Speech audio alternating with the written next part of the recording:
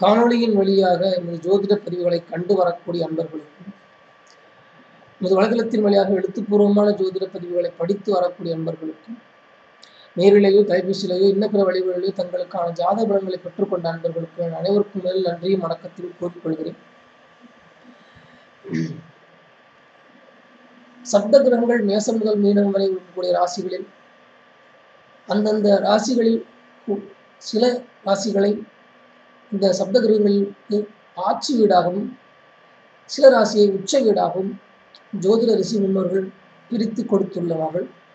ஆட்சி வீடு என்பது ஓன் ரூலிங் பிளேஸ், சொந்த ஆளுகைக்கு உட்பட்ட இடம். உச்ச வீடு என்பது எக்ஸ்ட்ரீம் பவர், அது உச்சபட்ச ஆற்றலை வெளிப்படுத்தக்கூடிய இடம். ஒரு கிரகம் உச்சபட்ச ஆற்றலை வெளிப்படுத்தக்கூடிய இடம். இந்த சப்த கிரகங்கள் ஒருவரது ஜாதகத்தில் ஆட்சி உச்சம் அடைந்தால் ஏற்படக்கூடிய சுப நன்மையான பலன்களை அடிப்படையாக பார்க்கும் விதமாக இந்த பதிவு அமைந்திருக்கிறது. இதுக்கு முன்னே சூரியன் சந்திரன் இவர்களுடைய உச்சபட்ச பலனையும் ஆட்சி உடைப்புடைய பலனையும் பார்த்தோம். இப்போது சுக்கிர பகவானை எடுத்துக்கிறோம். சுக்கிர பகவான் ஒரு ஜாதகத்தில் ஆட்சி உச்சம் அடைந்தால் ஏற்படக்கூடிய பொதுவான சுப பலன்களை பார்க்க இருக்கிறோம். இந்த பதிவுக்கு போவதற்கு முன் எப்போதும் சொல்லி ஞாபகப்படுத்தக்கூடிய ஒன்றுதான், எந்த ஒரு கிரகம் உச்சமானாலும் சரி ஆட்சியானாலும் சரி இந்த ஆட்சிக்கோ உச்சத்துக்கோ பங்கமோ தோஷமோ ஏற்பட்டு விடக்கூடாது. அதே போல அந்த ஆட்சி பெற்ற கிரகமோ உச்ச பெற்ற கிரகமோ தன் உச்ச பலனையோ ஆட்சி பலனையோ தருவதற்குண்டான காலகட்டம் வந்தால்தான் அதை ஜாதகர் அனுபவிக்க முடியும். அதனால் எனக்கு சுக்கிரன் ஆட்சி சார், எனக்கு சுக்கிரன் உச்சம் சார், நான் எனக்கு அந்த பலனை அனுபவிக்கவே இல்லை, சொன்ன சுப பலன்களை அனுபவிக்கவே இல்லைன்னு அதுக்குண்டான காலங்கள் வந்திருக்காது. அல்லது வேற ஏதாவது தோஷம் பங்கமோ மற்ற கிரகங்களுடைய தோஷம் பங்கங்கள் ஏதாவது சுக்கிரனுக்கு ஏற்பட்டிருக்கும். அதனால் ஒவ்வொரு தனித்தனி ஜாதகத்தில் தக்க போல அந்த பலன்கள் மாறுபடும். ஆனால் சுக்கிரன் கிரகம் ஆட்சியாக பெற்றாலும் உச்சம் பெற்றாலும் அடிப்படையாக என்ன உண்டான பலன்கள் கிடைக்கும் என்பதை அறிந்து கொள்ளும் விதமாக இந்த பதிவு அமைந்திருக்கும். இப்போ சுக்கிர பகவானை பொறுத்தளவுக்கு பார்க்கும்போது ரிஷப ராசியில் ஆட்சி பெற்றால் ஒரு விதமான பலன்களும் துலா ராசியில் ஆட்சி பெற்றால் ஒரு விதமான பலன்களும் தருவதற்கு உண்டான தன்மை இருக்கிறது. ஆனால் அந்த வித்தியாசமான பலன்களை நம்ம இப்போ பிரிச்செல்லாம் பார்க்கல. நம்ம பொதுவான அம்சங்களை மட்டுமே இப்போது பார்க்க போகிறோம். ஆனால் சுக்கிர பகவான் ஆட்சி பெற்றால் உண்டான பலன்கள் என்ன என்பதை மட்டுமே பார்க்க போகிறோம். ஒருவரது ஜாதகத்தில் ராசிச்சக்கரத்தில் சுக்கிர பகவான் ஆட்சி விட்டு இருக்கக்கூடிய நிலை ஏற்பட்டிருக்குமானால் அவர் ஒரு சிற்றின்பகாரகன், ஆடம்பகாரகன், காதல் காமக்காரகன் என்றெல்லாம் சுக்கிர பகவானுக்கு சிறப்பு பெயர்கள் உண்டு. இப்படிப்பட்ட சுக்கிர பகவான் ஆட்சி பெற்றால் இந்த ஆட்சி பெற்றிருக்கிற நபர் குபேர சம்பத்து உடையவராக இருப்பார். குபேர சம்பத்து என்றால் தேவையான அனைத்து வசதிகளையும் பெற்றவராக இருப்பார். அதுபோக இவருக்கு அடிப்படையான எல்லா விதமான செல்வ வளங்களும் உண்டாகி இருக்கும். இதெல்லாம் சுக்கிர பகவான் ஆட்சி பெற்றால் கிடைக்கக்கூடிய நன்மை. அது மட்டும் இல்லாமல் கனவு உலகில் சஞ்சரிப்பார். இந்த கனவு உலகில் சஞ்சரித்ததை நினைவு உலகில் அதாவது யதார்த்தமாக நடத்தி காட்டுவதற்கு முயற்சி செய்வார். சில வெற்றியும் கிடைக்கக்கூடிய தன்மையும் ஏற்படும். செல்வத்தை செலவழித்து சிற்றின்பத்தை அனுபவிக்கக்கூடியவராக இருப்பார். சிற்றின்பம் என்று சொன்ன தவறாக எடுத்துக் கொள்ளக்கூடாது. சிற்றின்பம்னா என்ன, பேரின்பம்னா என்னன்னா, பேரின்பம் என்பது இறைவனோடு சேர்ந்து இறைவனோடே இருந்து ஒரு தடவை இறைவன் அடைஞ்சிட்டோம்னா அது அவ்வளவுதான். அதுக்கப்புறம் தொடர்ந்து பேரின்பமாகவே இருக்கலாம். அந்த இன்பத்திற்கு பங்கம் கிடையாது. சிற்றின்பத்துக்கு பங்கம் உண்டு. எப்படி சாதாரணமாக புரிஞ்சுக்கிற மாதிரி சொல்றதா இருந்தால், இப்போ ஒரு இளைஞர் இருக்காரு, அவருக்கு ஒரு 1 லட்ச ரூபா செலவு பண்ணி ஒரு நல்ல அழகான ஒரு பைக் வாங்குறாரு. இந்த பைக்கை கிட்டத்தட்ட அவர் லவ் பண்ணுறாரு, லவ்வர் மாதிரி பார்த்துக்கிறாரு. இந்த பைக்கு கைக்கு வந்த உடனே அதை பராமரிக்கிறதும், அதுக்கு ஒரு கீறல் ஏற்பட்டால் கூட துடிச்சு போகிறதும், அந்த பைக்கையே என்ஜாய் பண்ணி ஓட்டுறதும், அது தன்னுடைய ஒரு இதாக நினச்சிக்கிறோம். சில பேர் மற்றவங்கள கூட ஓட்ட விட மாட்டாங்க. அந்த அளவுக்கு அந்த பைக்கு மேலே ரொம்ப ஒரு காதலாக இருந்து அதை அனுபவிக்கிறது, இந்த மகிழ்ச்சி, அதை ஓட்டிட்டு போகும்போது அவர் முகத்தில் பார்க்கக்கூடிய மகிழ்ச்சி, ரொம்ப சந்தோஷமா அந்த பைக்கை அனுபவிச்சுட்டே இருப்பார். அந்த பைக்கை வாங்கின ஒரு சில மாதங்களுக்கு அல்லது ஒரு வருடத்துக்குள்ள முடிக்க வச்சுக்கலாம், சந்தோஷமாக அனுபவிச்சு இருப்பார். ஆனால் ஒரு 5 வருஷம் கழிச்சோ 10 வருஷம் கழிச்சோ அதே பைக்கையே அவர் விற்கிறதுக்கு வருவார். எந்த பைக்கை அவர் ரொம்ப இன்பமாக நினச்சி அனுபவிச்சு துடிச்சிட்டு இருந்தாரோ அதே பைக்கையே ஒரு 10 வருஷம் கழிச்சு விற்கிறதுக்கு வருவார். அப்போ அந்த பைக்கை பற்றி நினைக்கும் போது என்ன சொல்லுவார், 20,000க்கு போகிற பைக்கு போகும்னு சொல்கிறாங்க சார், 30,000க்கு போனால் நல்லாயிருக்கும், 30,000க்கு போகும்னு சொல்கிறாங்க சார், 40,000க்கு போனால் நல்லாயிருக்கும். அப்போ வந்து அங்கே பணம் தான் அவருக்கு என்னுடைய இன்பம் கொடுத்த இந்த பைக் நம்ம கையை விட்டு போகக்கூடாது அப்படிங்கிற அந்த எண்ணமெல்லாம் அப்போ வராது. பணம் நல்ல பணம் கொடுத்தா வித்துடலாம் அப்படிங்கிற மாதிரி தான் ஒரு இதுதான் சிற்றின்பம். முதல்ல அந்த கொடுத்த அந்த இன்பம் அது பெருசாக நினச்சது. ஆனால் போக போக போக அது சரிஞ்சு போய் கடைசியில் அது கையை விட்டு போனால் போதும் அப்படிங்கிற மாதிரி போயிடும். இதுதான் சிற்றின்பம். இறைவனோட அனுபவிக்கக்கூடிய இன்பம் பேரின்பம். அதுக்குள்ளே நுழைந்தவங்க அதை விட்டு வெளியே வரணும்னு கூட நினைக்க மாட்டாங்க. அந்தளவுக்கு இது பேரின்பம். அதான் தொடர்ந்து இருக்கக்கூடியது. இது கொஞ்ச நாள் இருக்கும், கொஞ்சம் நாளில் போயிடும். அதனால தப்பு இல்லை. ஏன்னா உலக வாழ்க்கையில் சாதாரண மனிதனாக இருந்து வாழும்போது அவனுக்கு வந்து அது ஒரு சிற்றின்பம்ங்கிறது தேவை. அப்பப்போ ஒரு இன்பம் கிடைச்சிட்டு இருக்கிறதுங்கிறது தேவை. அதனால் பைக் வாங்கி என்ஜாய் பண்ணுறாங்க, தேவை தான், ஒன்றும் தப்பு கிடையாது. அதனால் செல்வங்களை செலவழித்து அந்த சிற்றின்பத்தை அனுபவிக்கக்கூடியவர் பைக் வாங்குறதோ, வீடு வாங்குறதோ, வண்டி வாங்குறதோ, ஒரு கலை சம்மந்தப்பட்ட பொருள்கள் வாங்குறதோ, கலைத்துறைக்கு போய் செலவு பண்ணுறதோ, இது மாதிரி விஷயங்கள்லாம் ஒன்றும் தப்பு இல்லை.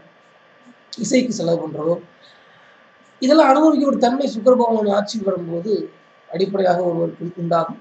அது மட்டும் இல்லாமல் அதிகமான பிள்ளைகள் தன்மை அல்லது பிள்ளைகள் மீது பாசம் அதிகமாக வைத்திருப்பது, கலைத்துறையில் ஏதேனும் சாதனை திறமையை பெற்றிருப்பது, அதாவது வேத காலங்களில் என்ன சொன்னால் காவியங்களை படைப்பவன், காவியங்களை உருவாக்குபவன் என்று சுக்கிரன் ஆட்சி பெற்றால் கிடைக்கக்கூடிய பலன்னு சொல்கிறாங்க. இந்த காலத்தில் காவியம்னு சொன்னாங்க. இந்த காலத்தில் காவியங்கள் யாரும் பெரிதாக புனைவதில்லை. இயல் இசை நாடகத்துடைய காம்பினேஷனை கரெக்டாக உருவாக்குறவங்க தான் இந்த இந்த காலத்தில் சுக்கிர பகவான் ஆட்சி பெற்றவனுடைய படம். காவியங்கள் தேவையில்லை. அதாவது இப்போ திரைப்படத்தை உருவாக்குறது, யூடியூப்ல கூட நிறைய பேர் சின்ன சின்ன படங்களை உருவாக்குறாங்க.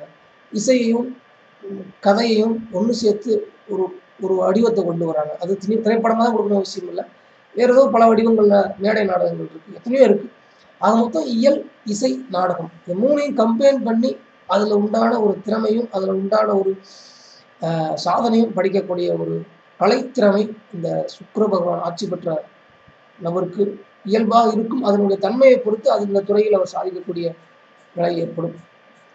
காதல், மோகம், வாகனம், வீடு இந்த விஷயங்கள்லாம் நல்லபடி அனுமதிக்கக்கூடிய வாழக்கூடிய தன்மை கிடைக்கும். நண்பர்கள் அதிகமாக பெற்றவராக இருக்கக்கூடிய வாய்ப்பு உண்டு. பண விஷயங்கள் கொஞ்சம் தாராளமானவராக இருப்பார். கலை தொழிலோ அல்லது அலங்காரம் ஆடம்பர சம்பந்தப்பட்ட தொழிலோ கூட அவருக்கு சிறந்த தொழிலாக அமைய வாய்ப்பு உண்டு. அதில் திறமையும் இருக்க வாய்ப்புகளும் உண்டாகும்.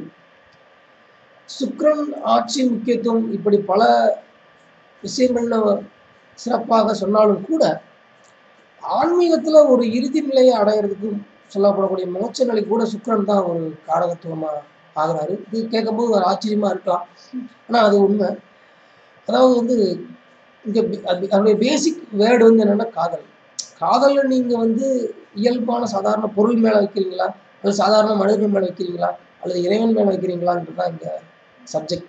அதனால வந்து மற்ற கிரகங்கள் ஒத்து வச்சு சுக்கிர பகவானுக்கு உண்டான அந்த காதல் இறைவன் மேல வச்சுட்டாங்கன்னா தெய்வீக காதலா மாறிடுது. அப்ப அந்த தெய்வீக காதல்னாலே அவங்க இறைவன் அடையிறாங்க. மீரா கிருஷ்ணரை நினைச்சு அடைஞ்ச மாதிரி. அது மாதிரி அந்த காதலுக்கும், அதாவது பொருள்கள் மேல ஏற்படக்கூடிய காதலுக்கும், சாதாரண மனிதர்கள் மேல ஏற்படக்கூடிய காதலுக்கும், இறைவனுக்கு மேல ஏற்படக்கூடிய காதலுக்கும், இந்த 3 காதலுக்குமே அந்த சுக்கிர பகவான் அது அடிப்படை. ஆனா சில ஜாதகங்கள்ல சுக்கிர உச்சமா இருக்கும். சில ஞானிகளோட ஜாதகத்துல சுக்கிரன் உச்சமா பார்க்கலாம். காஞ்சி பெரியவரோட ஜாதகத்துல சுக்கிரன் உச்சம். அதில் வந்து சுக்கிரன் உச்சத்துல தெய்வீக காதல்னாலும் இறைவனையும் அடைய முடியும். அடுத்து சுக்கிர பகவான் ஜாதகத்தில் உச்ச வீடான மீன ராசியில் அமர்ந்திருந்திருந்தால் ஒருவருக்கு உண்டாகக்கூடிய சுப நன்மையான பலன்களை இப்போது பார்க்கப்படும். சுக்கிரன் உச்ச வீடு அமைவது என்பது மிகச்சிறந்த அமைப்பாகும். அதாவது லக்னத்திற்கு எந்த ஸ்தானத்தில் சுக்கிரன் உச்சம் அடைகிறாரோ அந்த ஸ்தானத்திற்கு உண்டான உச்சபட்ச பலனை அந்த ஜாதகர் அனுபவிக்கக்கூடிய வாய்ப்பு கிடைக்கும். எடுத்துக்காட்டாக 9ஆம் வீட்டில் சுக்கிரன் உச்சமானார் என்று வைத்துக் கொள்ளுங்களேன். 9ஆம் வீட்டிற்கு உண்டான பாக்கியஸ்தானம் என்று சொல்வார்கள். அப்போ அனைத்து விதமான பாக்கியங்களையும் பெற்றவனாக இருப்பது, சொல்வாக்கு செல்வாக்கு எல்லாம் பெற்றவனாக இருப்பது போன்றவை சிறப்பாக அவங்க பெற்றவராக இருப்பார்.